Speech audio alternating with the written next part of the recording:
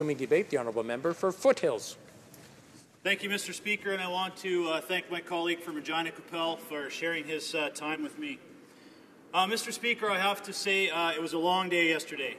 As I watched the announcement from the Minister of Environment, that's a good start, thank you, the Minister of Environment and the Minister of Natural Resources, I was eager to see some sort of glimmer of hope that this Liberal government has now understood what the significance of the energy industry to Canada's economy, and that they understand the crisis that's going on in the energy industry right now, especially in Alberta.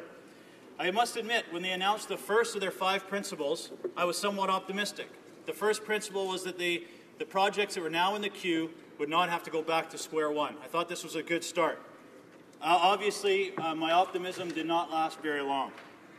In fact, with each additional layer of bureaucracy, delay tactics, and vague guidelines, I came to realize that announcement, as many people in the oil sector did as well, that this announcement meant we will likely never get another pipeline built in Canada. I would like to take a moment today to explain to Canadians exactly what happened in that announcement yesterday. The Liberal government has told Canadian investors, in fact all Canadians, that they would rather support foreign oil producers over Canadian businesses and Alberta employers. They believe the environmental record of Nigeria, Russia, Saudi Arabia is a better option than Canada's world-renowned regulatory regime. They would rather listen to vocal foreign-funded lobby groups than Canadian innovators and economists. They would rather support economies in Venezuela, Iran, and Sudan over Canadian jobs and Canadian families.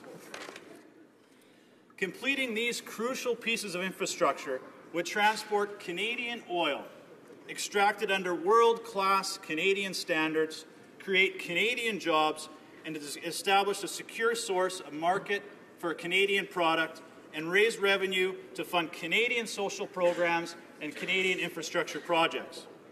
Instead, the option the Liberal government has selected is supporting having Eastern Canada import 630,000 barrels of foreign oil a day from places like Nigeria, Venezuela, Saudi Arabia, places that are not exactly world-renowned for their environmental stewardship or their human rights records. This, in essence, is exactly what happened yesterday. And Mr. Speaker, this is not rhetoric. This is what I am hearing from Albertans every single day, not just people in the energy industry, but people across the province. These are Albertans who today feel abandoned by this Liberal government. Mr. Speaker, this decision is absolutely devastating to the Canadian economy, and we will feel it especially deeply in my riding of Foothills, where everyone, directly or indirectly, relies on a strong energy sector for their livelihood. Whether you are in the energy industry, whether you're Clean Harbors in High River, or the Canadian Oil Sands Construction Company in Okotoks, or you own a hotel in Claresholm, you're a welder in Pincher Creek, or you own a shop in the Crow's Nest Pass. This news and this lack of leadership and lack of a framework is going to be absolutely devastating to Southern Alberta. After the announcement of the delay of Energy East and the Trans Mountain Pipeline extension yesterday, I spent last night speaking to many stakeholders across Alberta, and the feedback was unanimous. The message this announcement sent to Canada's resource sector is we're closed for business. Instead, they want to add bureaucracy, red tape, and add political influence to try and reach consensus. Adding more layers of regulations, infringing on provincial jurisdictions, and delaying decisions will not reach consensus. What we need here from this Liberal government is leadership. Leadership to do what is best for Canada and stand up for our strong record as a resource-rich country. Provinces such as Alberta, through the Alberta Energy Regulator, Alberta Environment, already have strong regulatory regimes to measure GHG emissions upstream. In fact, Alberta announced even more stringent climate change framework in November, and now the Liberal government wants to add additional bureaucracy and red tape to that already difficult system.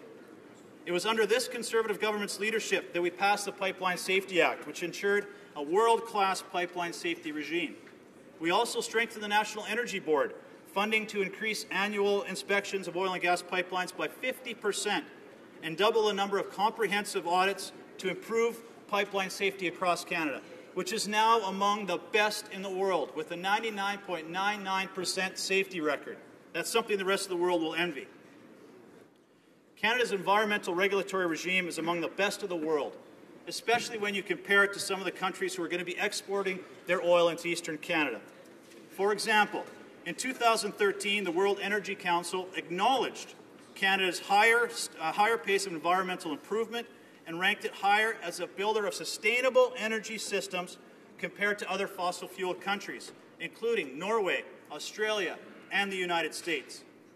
Based on energy security, energy equity, and environmental sustainability, the World Energy Council ranked Canada number 9 in the entire world.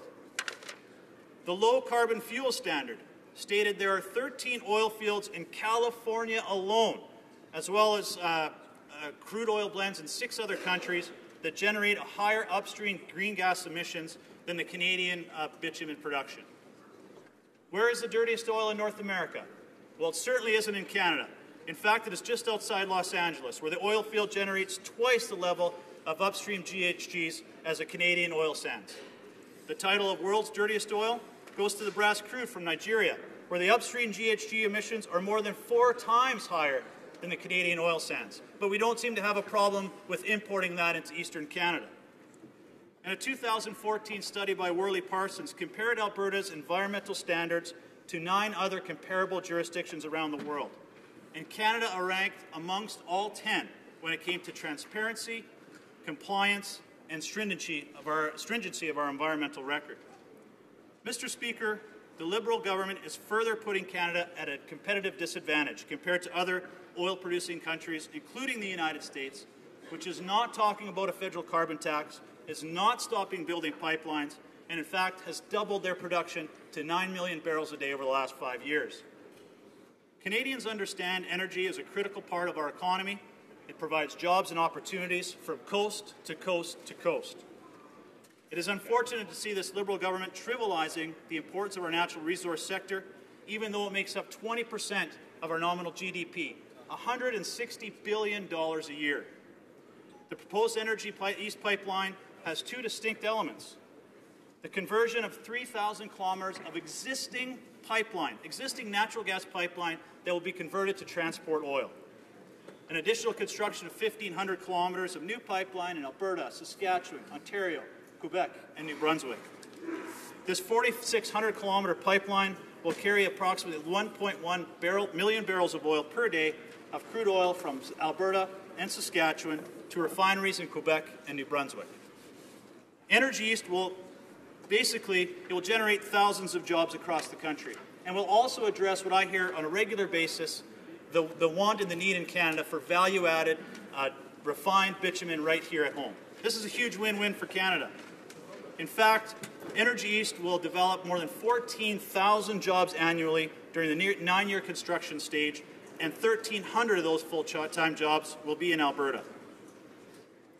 Unfortunately, the Liberal government is now causing further uncertainty in an industry already hit hard by low oil prices, as well as an Albertan carbon tax and a new royalty regime which may be announced tomorrow. The downturn in the energy sector impacts all Canadians, but is hitting Albertans hardest of all, and it is only getting worse. While the Liberal government feels their lack of leadership in the resource sector is refreshing, Alberta's oil and gas sector is hurting. More than $50 billion in investment has already left Alberta, and the wealth transfer from Canada to the United States is about $30 billion a year. Now this week, Stats Canada has announced the initial job losses report for Alberta was incorrect. Instead of 14,000 job losses, they are now saying 19,000 Albertans have lost their job last year, the worst since the Liberals introduced the National Energy Program in the 1980s.